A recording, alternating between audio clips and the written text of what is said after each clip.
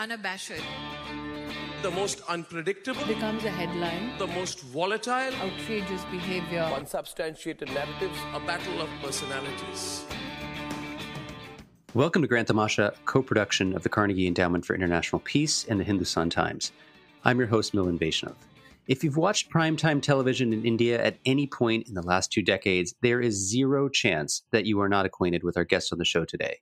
Since 1999, the journalist Nidhi Razdan has been reporting on the biggest news coming out of India, from politics to the economy, and especially foreign affairs.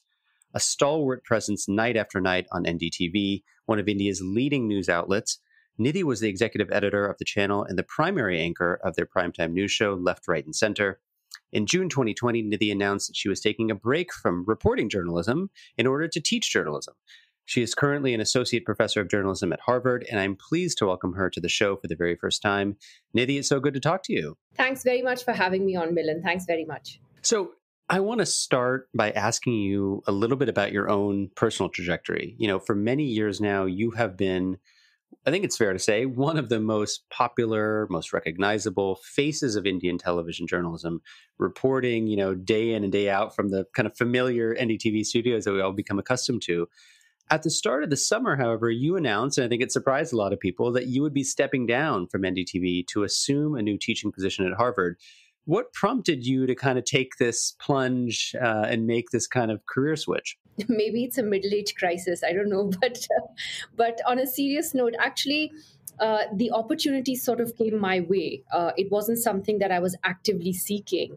But when the opportunity did present itself before me late last year, I just felt that it was an opportunity of a lifetime. It was a chance to do something I love, but in a completely different way, which is news and which is journalism related. It was a chance for me to try something new at this point in my life, because all I have done since I've been 21 years old was to do journalism, and I've been on television day after day, reporting from the field, being in the studio, and I think this just gave me an opportunity, Milan, to take a step back and challenge myself in a different way.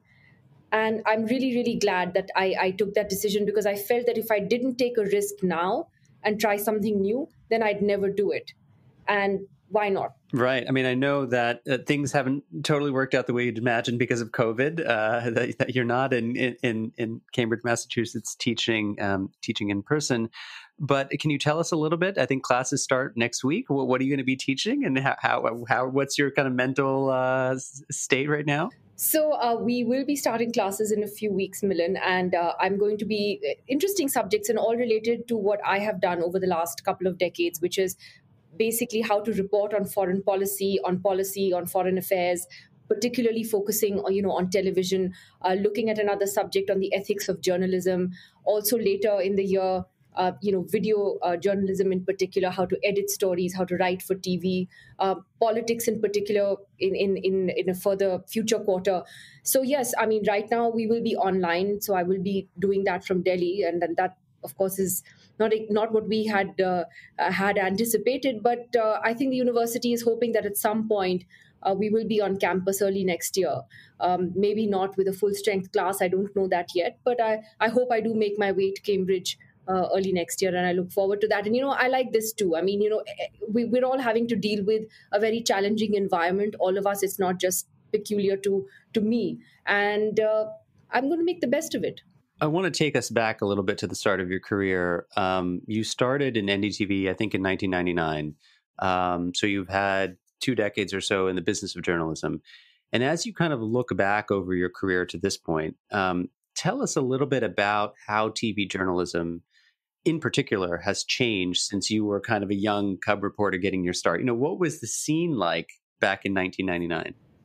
It was completely different. I think firstly because NDTV was really the only private news channel around. And that made a big difference in terms of competition for ratings and getting things on air first. And I mean, basically that we were the only ones. And that made a difference because that gave us a lot of breathing space as young reporters to take time to do our stories. We would also spend a lot of time doing rural reporting, traveling out of Delhi into India's hinterland, into villages. And sometimes, you take a week to do a good long format story or even a documentary. Over time, things began to change as more and more news channels came onto the scene, competition heated up. And today it's really sad to see the state that television is in, and NDTV remains an exception. It's the only channel that's keeping the flag of journalism flying high, and I say that with a lot of pride and some sadness as well, because today television news in India has turned into, well, to borrow a phrase from you, a tamasha, and I'm actually embarrassed to see what it's become, and it's not even embarrassing anymore, Milan. It's scary because it's like Radio Rwanda all over again.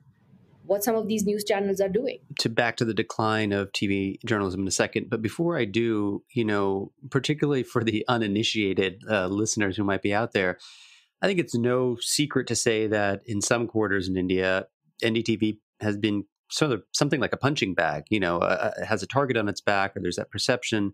Why do you think it is that it's garnered so much attention, including some degree of unwanted attention from some places?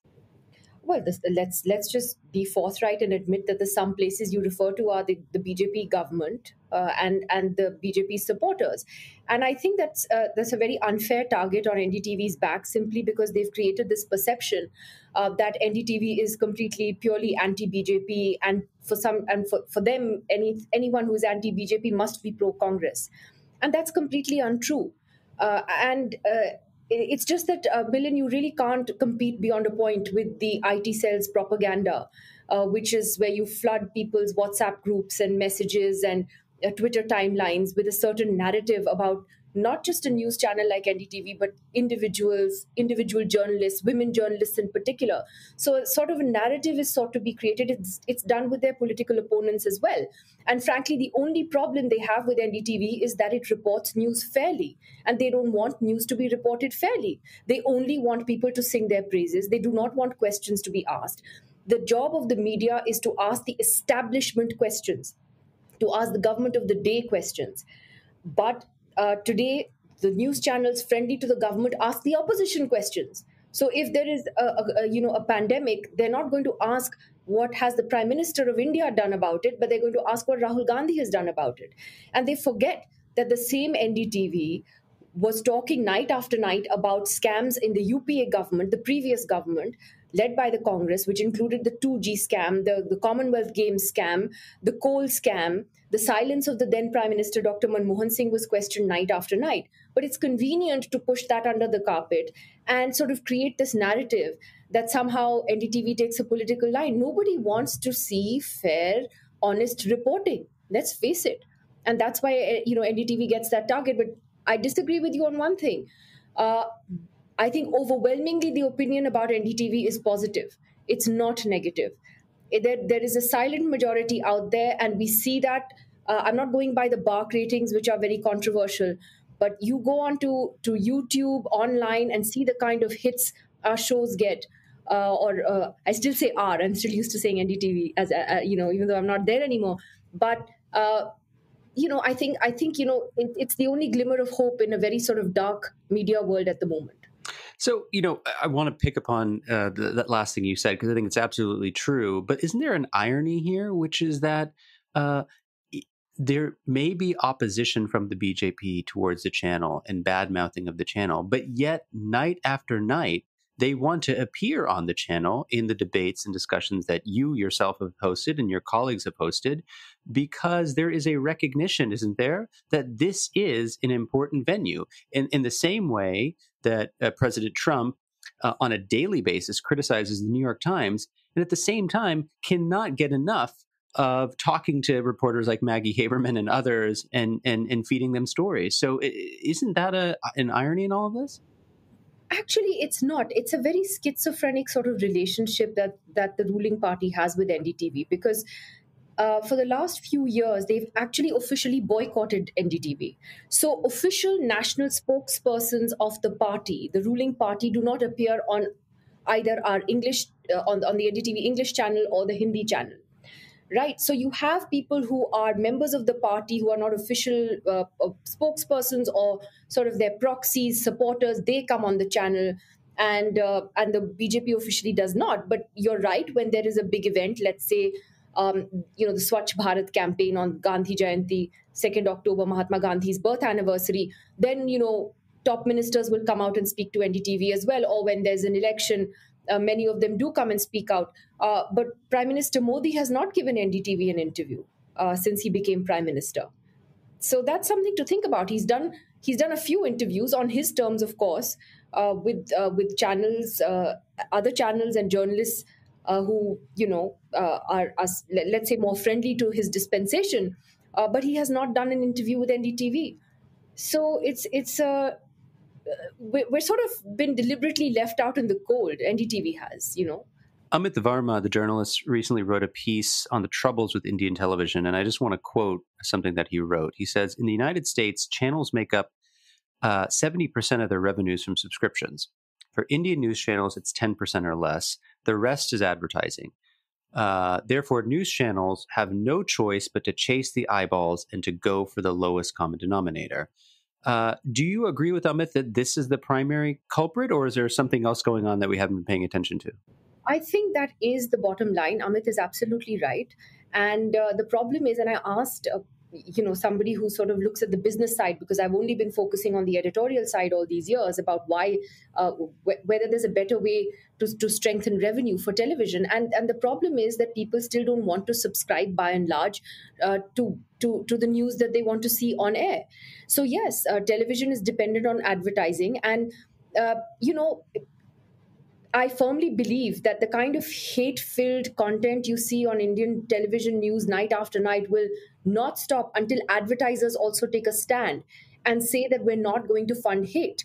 We've seen some examples of that in the United States, and I don't see why advertisers here can't grow a conscience and say, no, we're not going to do it. I've seen many of them complain in private during seminars and conferences. I got up in one of those a couple of years ago and said, but you're the sponsor of so-and-so channel that's pitting Hindus and Muslims against each other night after night. So you have to take a stand. Obviously, viewers have to take a stand and consciously say that we're not going to watch this. But that's a much bigger debate. But that's the fundamental problem. And I don't see it actually improving. That's what's scaring me. I think there are some digital platforms, Milan, that provide some hope. In TV, yes, NDTV, one or two newspapers. Lots of independent journalists have sort of emerged over the last couple of years, people who are doing their own thing now, doing good journalism. They're online, and more power to them. They're really emerging as the future. So let's come to the issue of the viewers. I recall a conversation I had, it's probably 5 or 6 years ago, with a relatively big name in the Indian TV industry. And I sort of asked him, you have this constant shouting with like 10 or 12 guests every night, right? You can see their little postcards on the screen. And at the end of the 60-minute program or the 30-minute program, you come away with almost nothing, right? You almost feel like dumber than you began the conversation with. And why do you persist is what I asked him. And his response was pretty simple, which is that people tune in, right? Like the business model is good for us because we're getting amazing ratings. So isn't there some truth to the critique that, look, if viewers weren't watching this, the model would change. But the fact of the matter is, viewers are watching these channels just as they are in the United States. They are watching Fox News. And so Fox News has zero incentive to do anything other than what it's doing now. That's absolutely right. I mean, I'm saying that until viewers take a stand and decide that they're not going to watch this anymore, that's a much bigger battle. But that doesn't mean that as journalists and editors, we absolve ourselves of a certain responsibility as well to the society that we serve. I mean, people want to watch porn. Is that what you want to show them night after night? You take a decision that you're not going to show pornography on air, but people may tune in and watch that. So, what is your responsibility as a journalist in terms of what you're broadcasting? We can't just hide behind ratings and say that it's good for the ratings, because then there is no morality, no ethics, then our conscience is dead. Our responsibility as journalists is dead. So we have to find a sort of a balance between what people we think what they want to see, what they're tuning in to see. And I'm not against TV debates. I've done them for 20 years. I can't turn around today and say that this is a format that doesn't work, because I actually believe it is a good format if it's done well.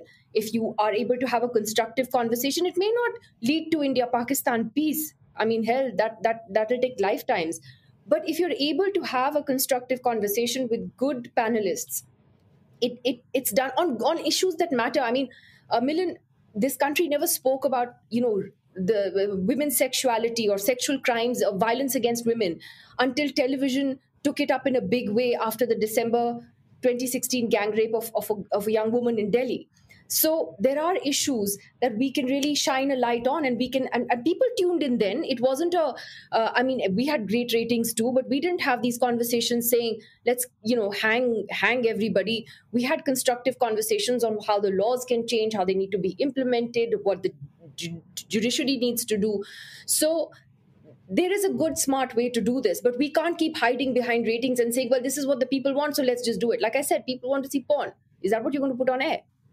So we've been focusing right now on the sort of pushback that comes from the right, from the BJP. But isn't there pushback that's also coming from the left of a different kind? So I'll tell you about a personal experience that I just had where I moderated a debate put on by Harvard, your now university, students at Harvard on electoral bonds.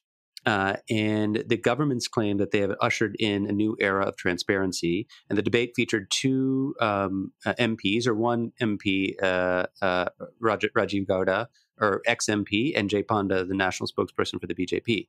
And I got quite a lot of vitriol on my Twitter timeline saying, how can you possibly legitimize what the government is doing? It's so clearly not about transparency. And, my response was, at the end of the day, electoral bonds are the law of the land. And if you want to change people's views, you have to hear their arguments, and you have to expose them, and you have to debate them, right? And you have to show the other side. But a lot of people just fundamentally disagreed that you should be doing that. So do you think that, there are all of these conversations about sort of cancel culture and so on and so forth, that the left is also responsible to a certain extent? I think it is. And I mean, did they have an objection to Jay Panda being part of your discussion? I mean, is it that you shouldn't have spoken to him at all? I didn't understand what the objection was. The objection was really that not about Jay coming on. It was, how can you pretend that there are two sides to this debate?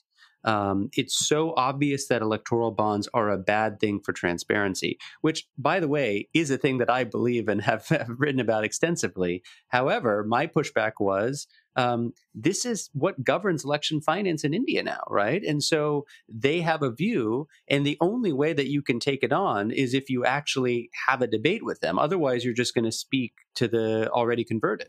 Absolutely, and I agree with that. That's why I said I don't believe in cancel culture, and I've seen that's happened to me very often. We at NDTV would get emails and letters and tweets from people from the left of center. Who would say, well, why do you call RSS representatives on NDTV? My argument to that was because they're ruling the country.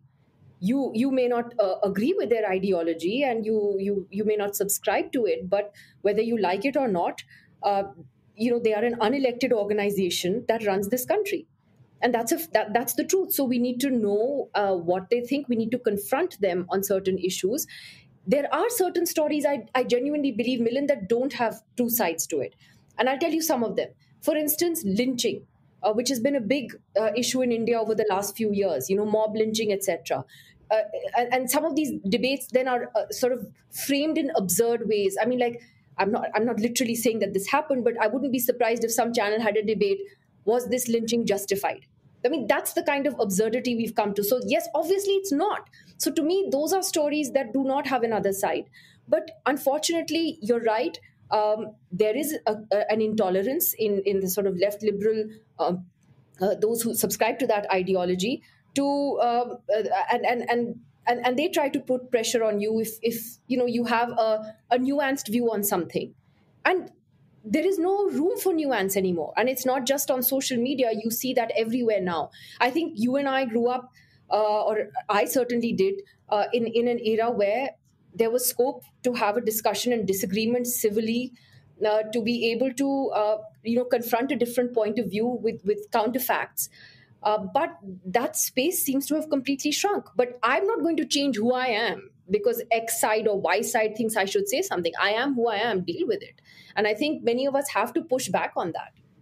I want to ask you about this issue of self-censorship. The media critic 79 had an excellent 2019 essay that we'll link to on the state of the media landscape. And one of the things she argues in that piece is that, one of the biggest problems facing the media is not censorship by the government per se, but really self-censorship on the part of the media.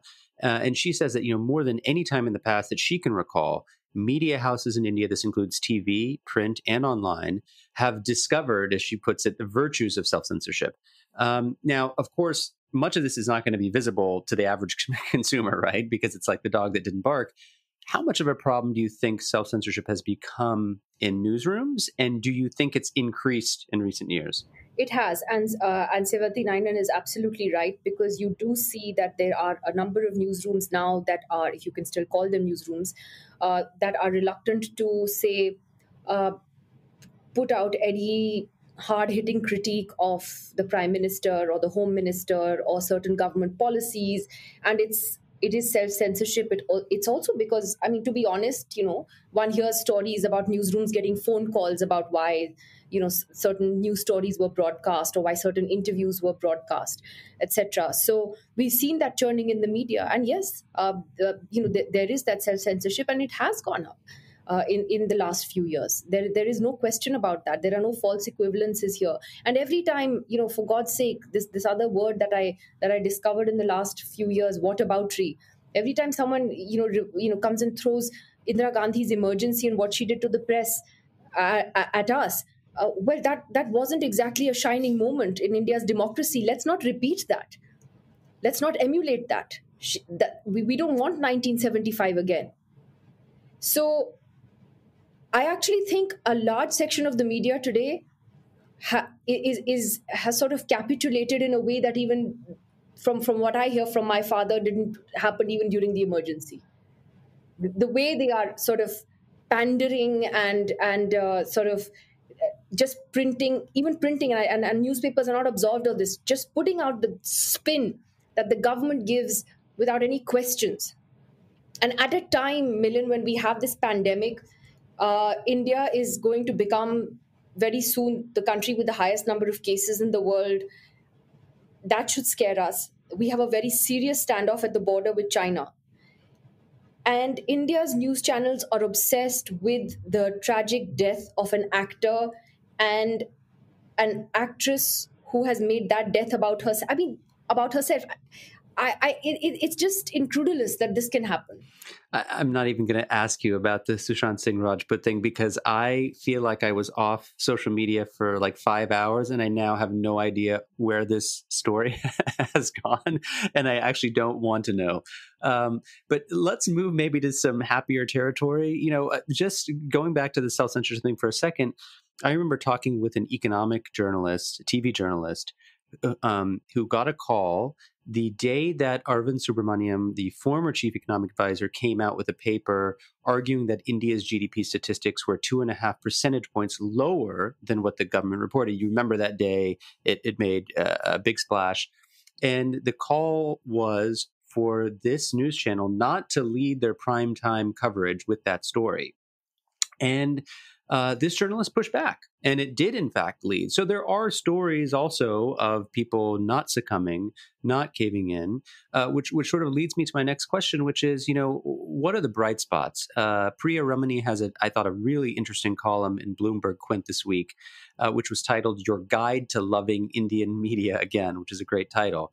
In it, she says, look, there is a new crop of journalists using largely digital, but not exclusively, to reinvigorate independent journalism. So whether it's Barkha Dutt's, magnificent reporting on the migrant crisis, Nitin Sethi has something called the Reporters Collective, which is a new entity. There's the site Article 14, which focuses on justice and the rule of law. So many more I could mention. Do you think that independent media is actually now fighting back and maybe striking some victories? I do, and that's why I mentioned them earlier as well. That these are the only sort of bright sparks, apart from very few in the mainstream media, that that stand out. And the only thing I do disagree with is those who say that, for instance, mainstream media in India is dead, or television news in India is dead. It's not dead. If you look at the ratings of just television news since the pandemic and the lockdown in March in India, uh, viewership has soared. So the medium isn't suffering. The ratings have been extraordinarily high. Journalism may be dead, but the medium isn't. So, and even in TV today, there are, I mean, apart from NDTV, there are a handful of reporters across some other channels that I saw who also did some really fantastic reporting on the pandemic, on the migrant crisis, and brought those pictures home. And yes, I mean, even Faye D'Souza, who now has her own independent YouTube channel. You have people like Faye, it's Samar Harlankar's Article 14, Nitin Sethi's work on electoral bonds has been outstanding. And yes, these people are pushing back. They're standing firm. It's not easy. It's not that they're making tons of money off this, but they are pushing back in a very, very difficult and hostile environment. And hats off to them.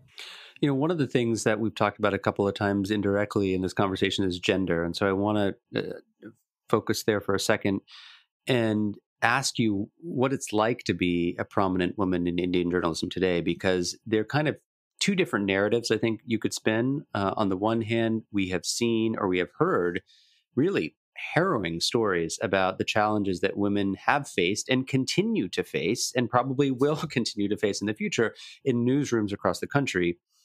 On the other hand, when you think about your specific expertise, which has largely been around foreign affairs, there is this amazing cohort of women whose names include people like Indrani Bagchi, Suhasini Haidar, Smita Sharma. I mean, the list goes on and on and on.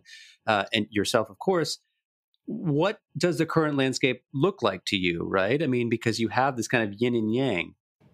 My own sort of take on this is very different, simply because I always worked with only one organization, and that's NDTV. And NDTV is an organization that's very much driven by women, women editors, women reporters, women camera persons.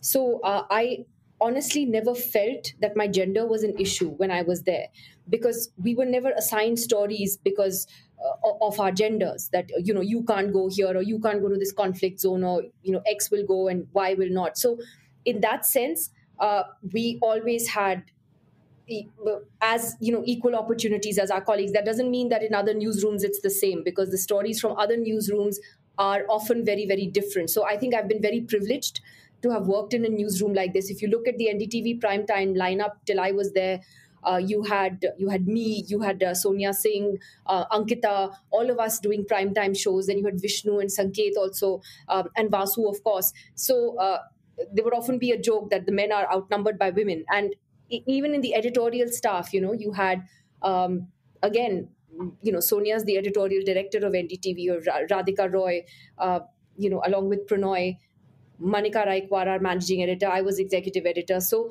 it was also, and Suparna Singh, of course, our CEO at that time. So very, very driven by women. As far as other journalists are concerned, again, it's interesting. Even when I joined as a young political reporter, when I went to the BJP's, when I was covering the BJP as a party, or I was covering the Congress as a party, there are a lot of women political journalists in India, and who have always been there, who actually sort of set the stage for the rest of us, who are veterans in the field, and they're really, really good at what they do. And I think an extension of that then has been the ministry that you named, the foreign ministry, where you again see that some of the best people who write today on foreign policy are women, and who report on it and who break news on it. So I think in that way, we've been pretty fortunate in India for a very long time. But there are battles that a generation before us has fought for us, and I think that's why the rest of us have been very lucky. Not to say, again, Milan, that things have been perfect and rosy for in other newsrooms. There are issues, there are those battles. But like I said, I come from I would admit, a very privileged bubble that way. So, Nidhi, you knew this was coming. I'd be remiss if I didn't ask you about the U.S. election. How would you characterize the view from India on how the race is shaping up? And are you surprised at how much attention India and, in turn, Indian Americans are getting? Because from my vantage point as an Indian American, this feels pretty unprecedented. I should ask you the question about the attention that Indian Americans are getting. But look, this time there is a lot of interest in the U.S. election. There was even in 2016, but demonetization also happened on the same day. So we were kind of torn between both stories because we just saw our earnings go up in flames, and then we had Trump elected as president. But it was a tough call. No, but this time, you see, what's made this election more interesting is that, in a sense, even though they deny it now, the BJP-led government here, Mr. Modi's government, has clearly taken a position, and that is unprecedented. In that there is this tacit support for Donald Trump. Now they don't admit that now, but when Mr. Modi went to the US last year, and there was the whole Howdy Modi event in Texas, which Trump came for, and then Mr. Modi talked about Ab Ki Baar Trump Sarkar, which was borrowing from his own election slogan. That raised a lot of eyebrows because you've never had an Indian government take a political position on a US election or any, foreign country's election. But you don't think that was uttered in jest? Or you think there was an element of truth to it? I think prime ministers weigh their words, or should weigh their words very carefully. It was clearly not in jest, but there was obviously a pushback on that, because you had about a week later Foreign Minister Jaishankar sort of backpedaling on that and saying that no, this wasn't a political slogan. It was said in this context, that context, etc. But clearly Donald Trump hasn't got the memo about it being a jest, right? Because his campaign videos are using the same Ab Ki Baar Trump Sarkar, him and Mr. Modi holding hands very much. So he is using that politically as well. So I think that's raised a lot of interest here. I think a lot of people Indians who support the BJP and Mr. Modi find a lot of love for Mr. Trump. And that's interesting because you know that better than I do, that Indians in the US have generally not voted for the Republican Party. But I don't know, I should ask you whether you see them shifting to Trump because of the Modi factor, because Mr. Modi is undoubtedly extremely popular, particularly among non-resident Indians. I think right now we just have one data point, which is the survey that came out this week, the National Asian American Survey, which we'll link to, which shows that compared to 2016, 28% of Indian Americans, compared to 16% 4 years ago, are planning to vote for Donald Trump. Whereas the number for Joe Biden and the Democrats has come down a little bit. I would take the numbers. I think they were done by a terrific team of social scientists with a grain of salt for a couple of reasons. One is that it's a relatively small sample size of 250 Indian Americans that were polled. The margin of error is quite large. It's plus or minus 6 percentage points. Having said all of that, I would not be at all surprised if there is maybe a modest shift, not a 12-point swing, but something smaller, not just because of the India Modi factor, but also because he's president, he's the incumbent. The dynamics are different from 2016. But if that's true, and I should just say, in the interest of full transparency, a team of us are doing a survey which will come out in mid-October with a larger sample size, just focus on Indian Americans. And the exciting thing about that is we are asking Indian Americans not just about how they view the United States, but also how they view India. So look forward to sharing that with you. We don't know what the numbers say yet.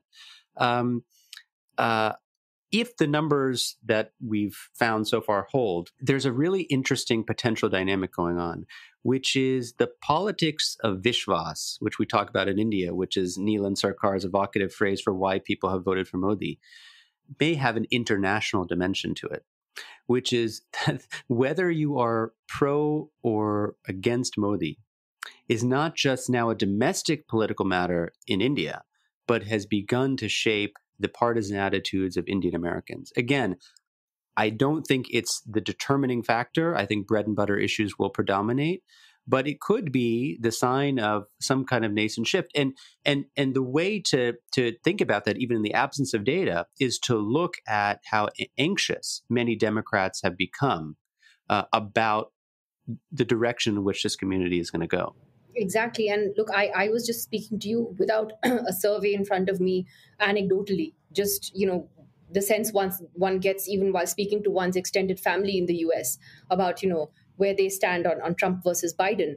And I think what you spoke about, this thing about placing your trust in Mr. Modi, that's a very interesting factor that's playing out here, because right now, uh, even though there have been a number of very questionable decisions that he has taken as prime minister, he does not get affected by the criticism that follows from it in a way. I mean, not just electorally, but and we'll see that in Bihar also. Maybe, whether it's demonetization, whether it's the handling of the economy, the pandemic, he, at least as per whatever surveys one looks at for what they're worth, even in India, um, is people still don't blame him for that directly, even though he is the sole decision maker. I mean, nothing goes without Mr. Modi's consent in this government. So he remains extremely popular despite a host of questionable decisions. And I think one of the things that we're seeing now is, you already had a personality cult around him, but I think it's gone to the next level.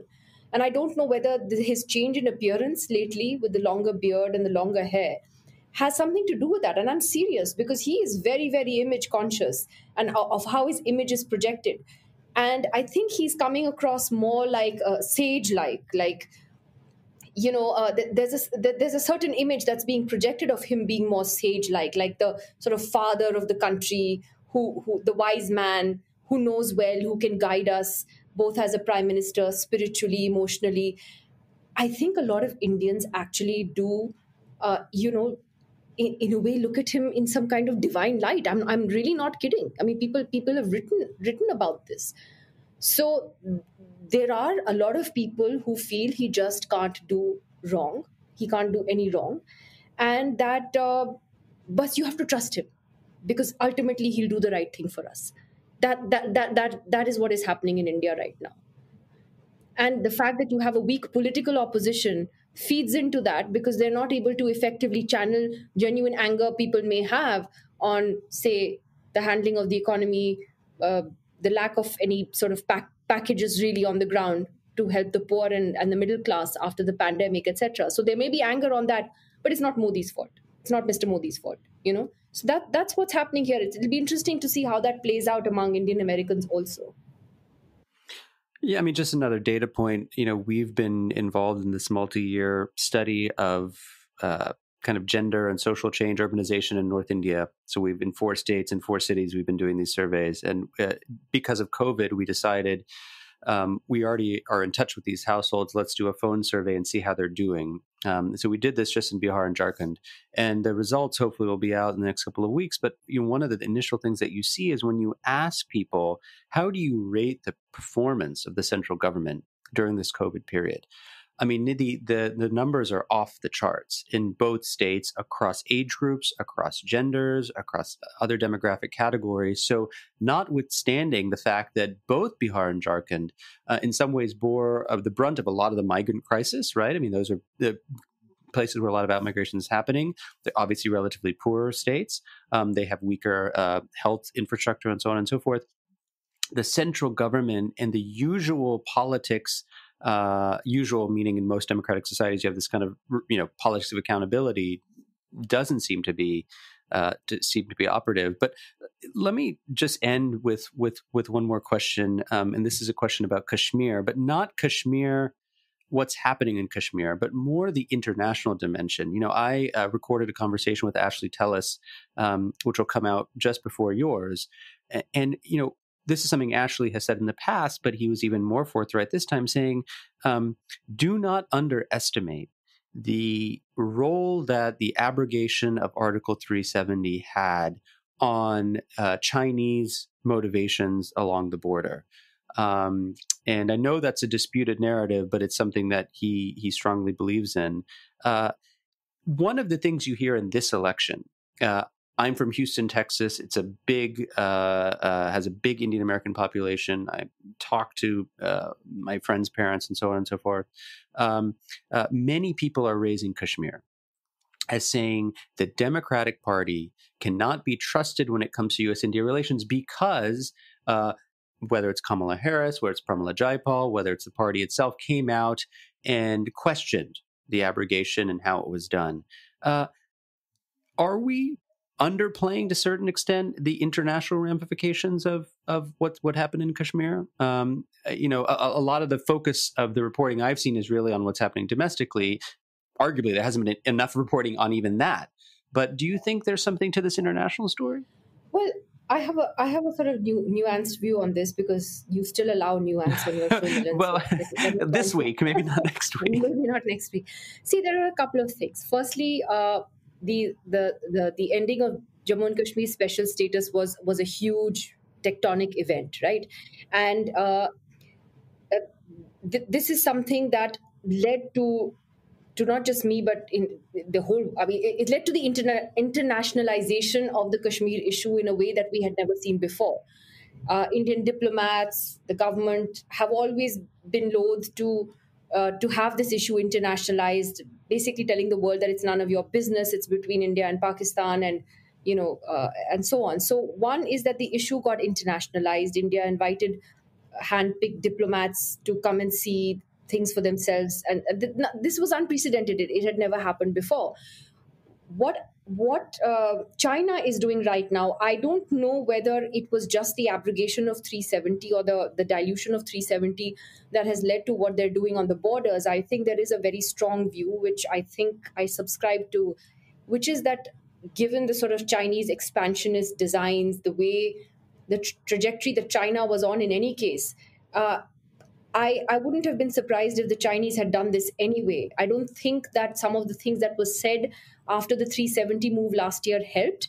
It may have maybe added to that, but I wouldn't have been surprised if the Chinese had tried to do this anyway. There was a certain path that they were on. You could see that with the way that they're dealing with other powers as well. So that's how I see that part of it. As far as this view on Democrats and Kashmir is concerned, I think it's extremely unfortunate that there are. That's why Kashmir has become a sort of nationalist issue, and there's a danger when you see it only through a nationalist prism, because people like Kamala Harris or Pramila Jayapal were actually talking more about what India was doing in Kashmir in terms of the communication blackout, in terms of the mass detentions of people, including political leaders, and just the sheer number of security forces. You still don't have full-speed internet back in Jammu and Kashmir, not just Kashmir, in Jammu as well. Only a couple of districts, and it's been more than a year. You still have a lot of political leaders. You have a former chief minister, Mehbooba Mufti, who's still under detention, under the law. And that should not be okay for any democracy.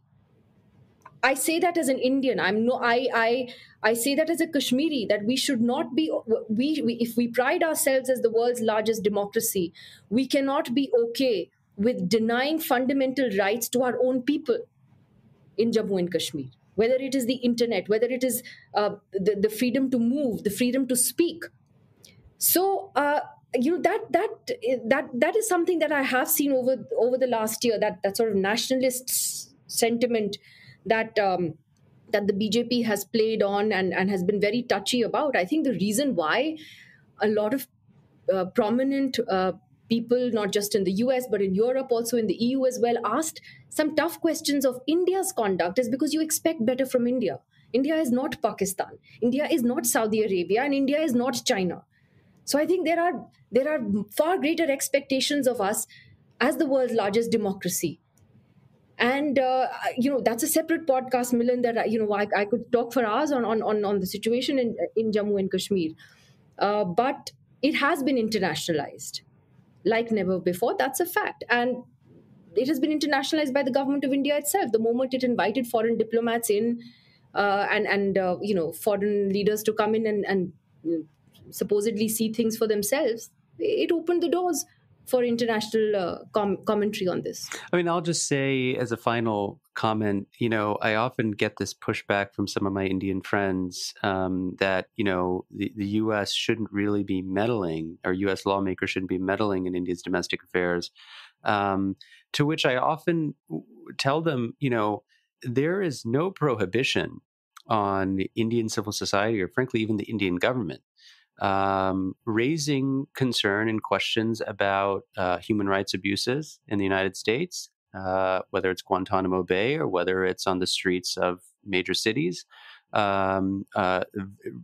racial discrimination, violence, other things. And I frankly think, a democracy audit of the United States would be a very useful thing. So I think, it's precisely, I think, friends who are able to kind of say these things to one another. But I think that, in this polarized world we've been talking about, often gets lost.